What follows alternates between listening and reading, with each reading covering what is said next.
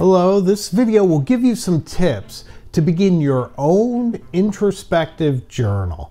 We will be looking at the life and work of Henry David Thoreau as a guide. By the end of this video, you're going to have a pretty solid framework to begin your own journaling adventure and to grow as a person. Let's get into it.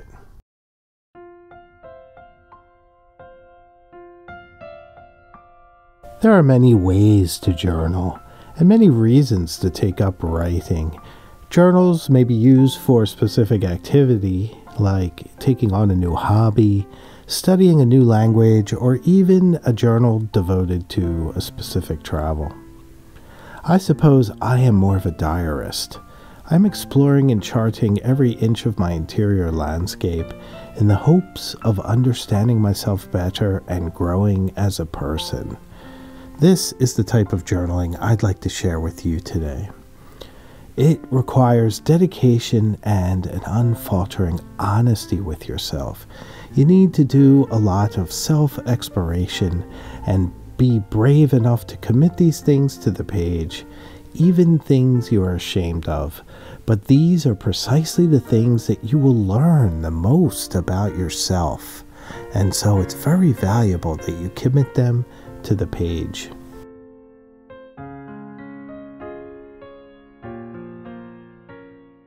In 1845, Henry David Thoreau moved to a modest cabin in the woods on land owned by his friend, Ralph Waldo Emerson. It was just a few steps away from Walden Pond. Thoreau was born in Concord, Massachusetts in 1817, and he worked in his family's pencil factory. After his studies, he also founded the Concord Academy with his brother John. It was a grammar school that would tragically close 4 years later when his brother died from tetanus. Thoreau was devastated to lose John, who was also his dearest friend, yet he persevered.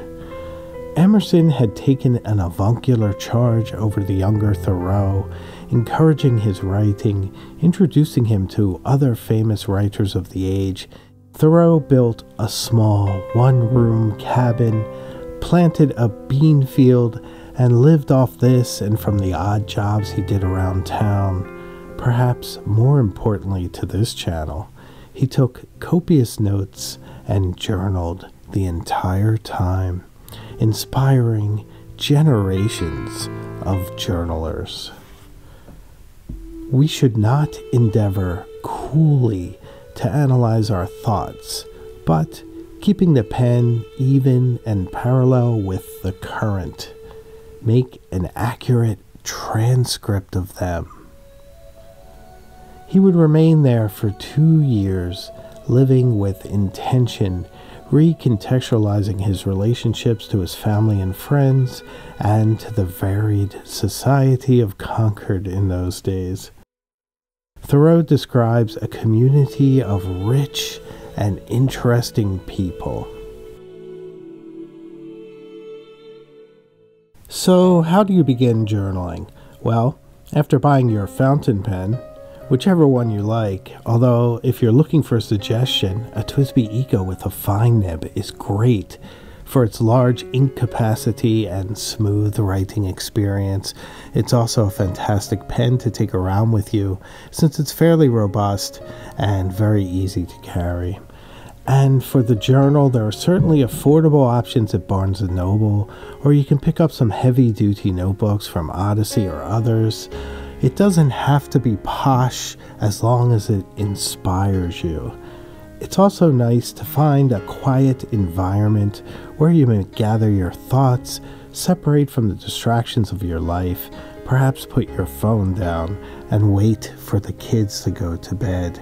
Just find a nice quiet corner where you can be yourself and write freely.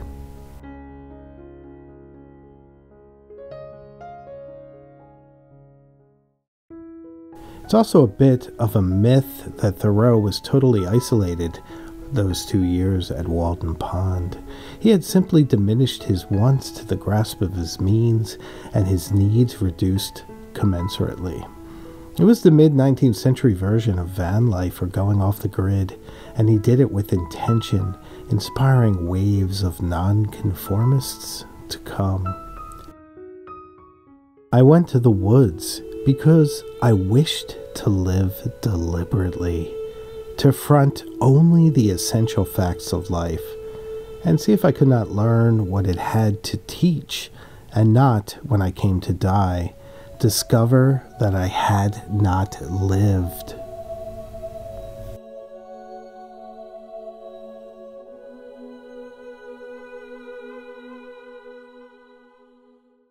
Now it is time to begin to write.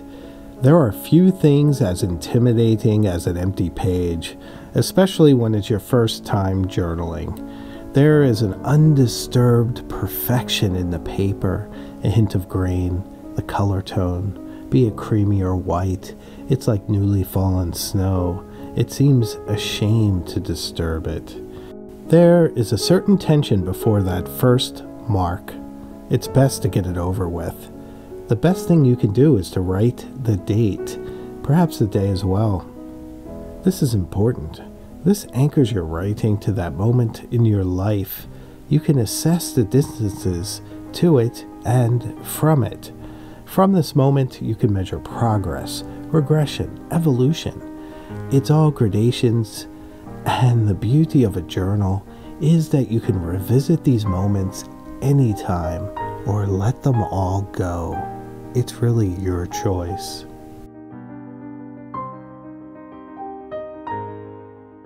Thoreau's life was full of ironies, and not the least of which was the fact that his contemplations in the Walden Woods led to so much of the area being preserved, and indeed to the broader American conservation movement. However, only a year before he built his cabin, he and his friend Edward Hoare had set an accidental fire in the woods that consumed 300 acres. I suppose this is a wonderful lesson that you can always change direction, and that you should not judge a life by some of its worst moments, although many of his townspeople never forgave him.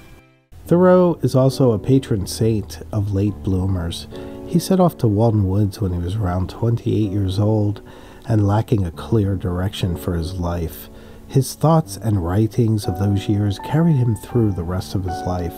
He would revise them continuously until they reached their final form, a journal of self-discovery organized around the changing of the seasons. The introspective nature of his journal is the same direction I have seen my journal take. Thoreau's philosophy was deeply influenced by Transcendentalism, a movement that emphasized the importance of an individual experience and the inherent goodness of nature. In Walden, Thoreau writes about the importance of living a simple, natural life, free from the constraints of society.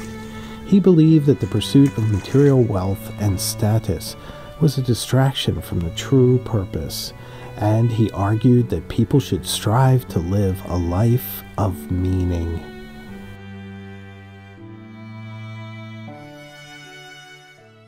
It all begins with that single mark. This style of journaling is a way of auditing your mind and your life to keep track of your monologues, decisions, hopes, anxieties. You're writing a guidebook to your inner world, and it's best to describe it unflinchingly and fearlessly. It's best to be honest with yourself and to document it as accurately as possible. After all, you are the only audience unless you choose to share it with someone else. It's all about you, and a way to work on being a better person.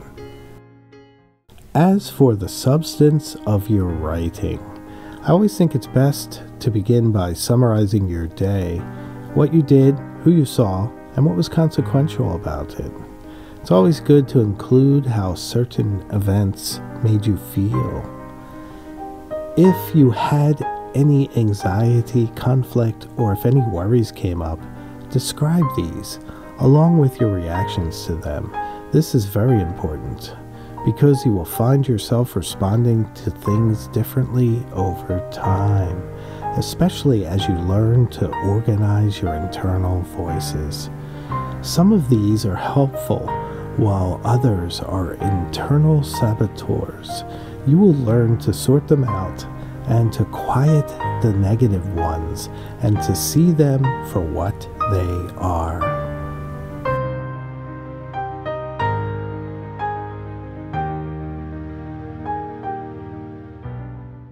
Perhaps only Samuel Pepys rivals Henry David Thoreau as the most famous journaler who ever lived.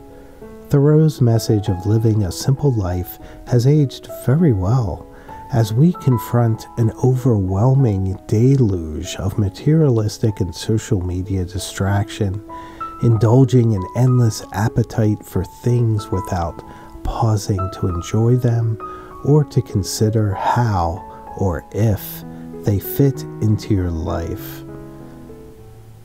Another irony for Thoreau and his message is that at the time, much of the country was living in the frontier and living simply by necessity, and perhaps without the luxury of deep reflection, compared to the Harvard-educated Thoreau. Nevertheless, he packed a lot into his short life, choosing to live uncompromisingly and according to his principles. Through this, he paints a way towards a more meaningful future and a resonant life of import and consequence.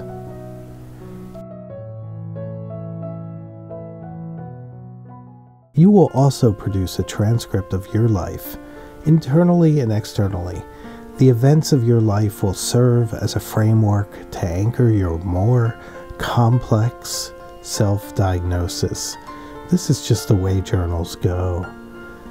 To further keep you inspired, when thinking of what to write, think of working in 3 different realms: the past, the present, and the future. The past is where you can tell the story of your life and to relate it to something you're doing now. You will find a certain comfort that many of the conflicts you are going through, you have also been through before. You survived them then, and you will survive them now. You will also see over time that the origins of many of your problems have long roots back into the past, and there are many layers of strata in between. Writing all of this down is a way to study it dispassionately. As you keep journaling, these connections and patterns will emerge, and you may feel more in control of your reactions to the struggles of your life and the interactions between you and the people around you. Don't feel as if you must write every day. Be easy on yourself. Do your best and write when you can, but try to write at least 3 times a week, or else the whole enterprise may not become an ingrained habit, and you regularly need check-ins with yourself to chart a pattern in your interior life. Now, the future realm is theoretical. Here you can project who you want to be and those things you want to accomplish. You can make 5-step plans to accomplish your dreams, set all sorts of goals, and really project yourself into the future as the person you wish yourself to be. The mass of men lead lives of quiet desperation. What is called resignation is confirmed desperation. One thing I learned was you have to become who you want to be before good things come to you. The best things in life are based from healthy relationships, and these do not come until you make yourself worthy of them, and this requires a lot of work. It's best to begin now. This is our human struggle, and on this channel, in our little corner of the internet, we are all in it together. Is not the poet bound to write his own biography? Is there any other work for him but a good journal? We do not wish to know his imaginary hero, but how he, the actual hero, lived from day to day.